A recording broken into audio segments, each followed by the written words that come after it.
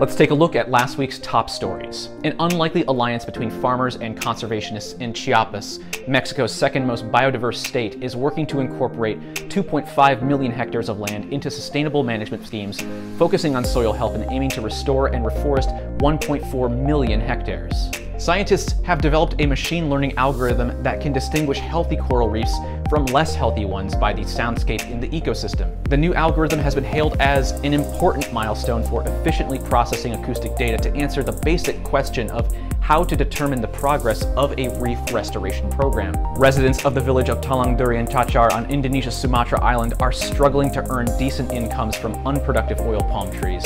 The decision by families to switch from growing fruits and vegetables to oil palm came out of necessity, reflecting wider trends in Indonesia's land economies, analysts say.